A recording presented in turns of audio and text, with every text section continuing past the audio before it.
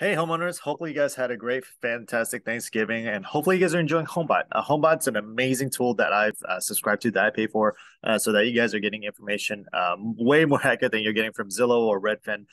And what's cool about the information is that anytime you have any questions, you can actually, once you click on them, it actually goes directly to me, so I can respond to you. So it's me. It's not some customer service rep from India. It's definitely me that's reaching out.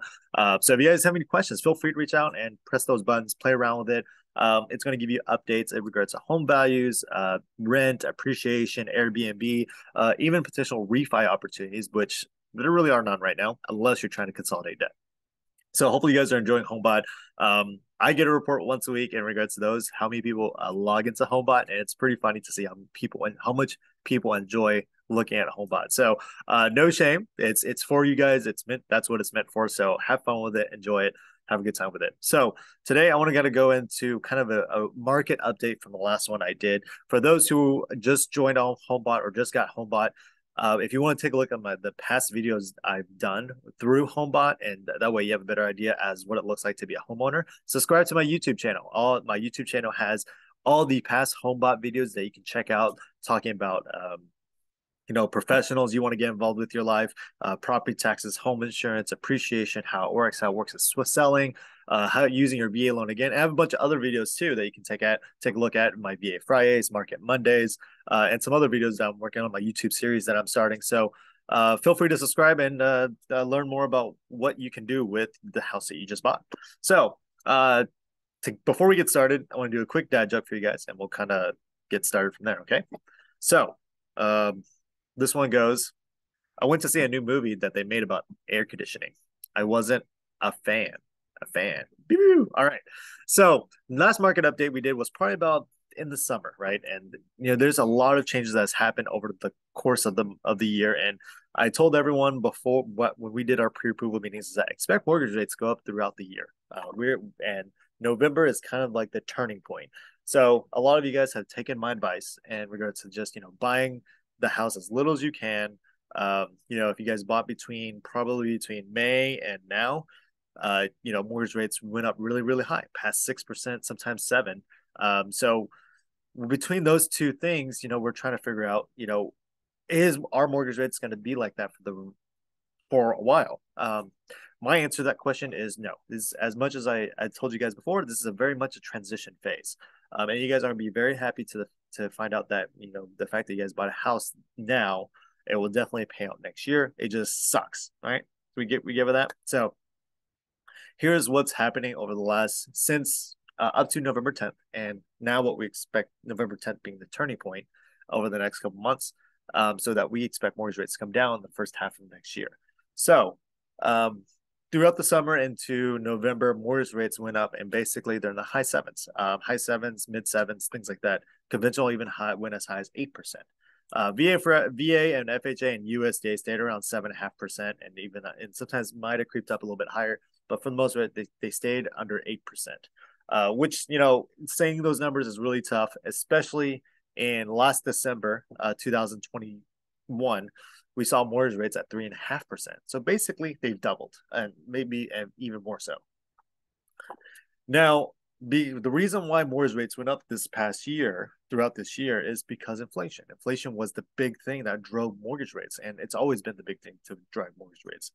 A lot of people were scared about the Fed funds rate, but I actually like the Fed funds rate.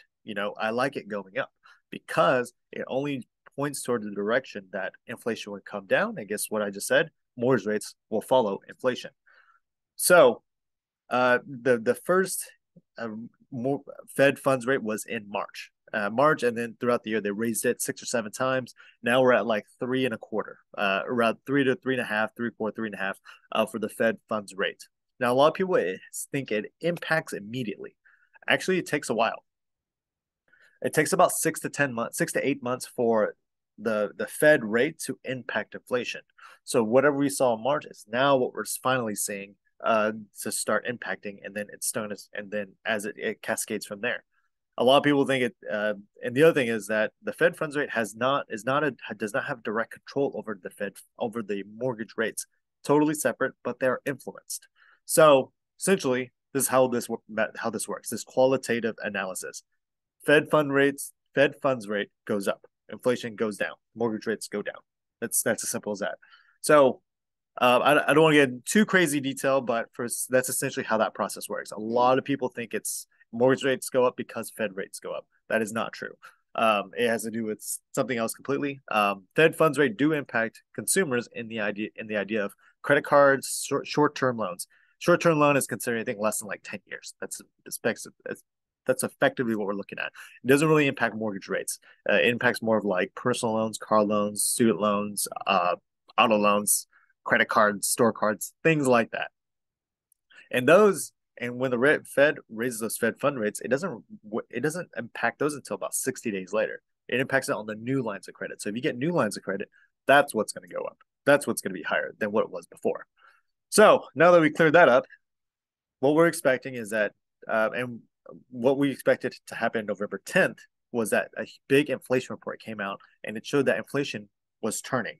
It showed at 0.5, but that was only, it went down 0.5. So if we were at 8.5% for inflation, it went down to 8, right? Or even potentially less than 8.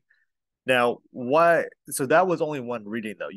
Had to have a few more readings to establish a trend. Typically, 2 or 3 more readings to show that inflation is curving. It could be just kind of a blip, but November 10th was expected that more inflation was expected to come down.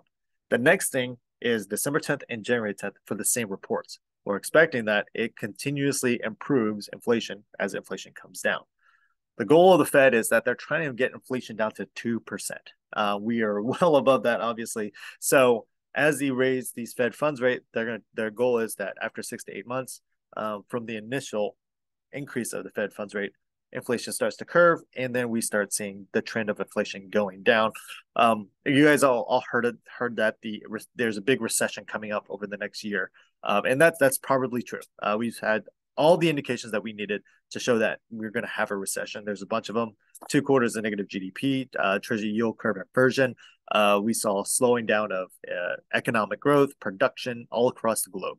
So if we go through recession, a lot of the international markets are going to go into recession as well because we're all tied. So as we go into recession, what's nice about recession is that mortgage rates also are typically at their best as well. So further points that mortgage rates come down. So the next big reading is December 10th and November 10th. If those reports if inflation improves on those reports, it's more promising that mortgage rates will start coming down to the 5% range in the first half of next year.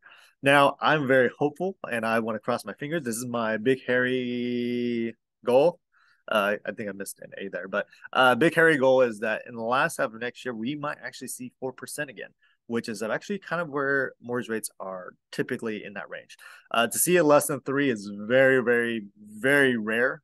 The fact that some people took advantage of that, and now VA assumptions are kind of a big thing.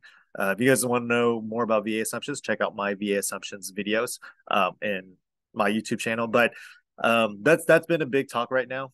For some people, it may work. Most people, it won't because of all the other implications that go with it. But to see interest rates to be below 3%, you're better off getting struck by lightning. So for those who took advantage of it, good on you. Unfortunately, the average mortgage rate is about 4 to 5%. So if you're in that range, you're doing pretty well. So that's kind of what we're expecting over the next course of the next 8 months, 7 months. So look out for that. Obviously, I'll be continuing updating you guys. Check out Homebot. You'll see mortgage rates improve, all those refinance calculators, things like that. As soon as you guys feel like it's a good time, I would say for those who are under, I think my recommendation is the best time to look at a refinance is that you've made 7 mortgage payments. So, and it's been 210 days. 210 days and 7 mortgage payment from the first mortgage payment. And, the minimum requirement for VA Streamline is 0.5% improvement on your mortgage rate. I personally wouldn't do your refinance unless it's at 1% better. So for those who are in the 6% and above, what you want to see is potentially low 5s. That's what we're looking for. What's what we're shooting for. So that's where we're trying to get you guys back to. So that way you save a few $100 depending on your loan amount. So anyway, that's all I got for you guys. Hopefully you guys have, are learning a great deal. If you guys have some ideas for videos that you would want me to do to kind of spread information. We can do a quick case studies, quick story. Again, I'm here to help you guys out. I'm licensed in every single state, so I can help you with your sell and your buy whenever you guys are ready to have that discussion. Anyway, that's all I got for you guys. New cow.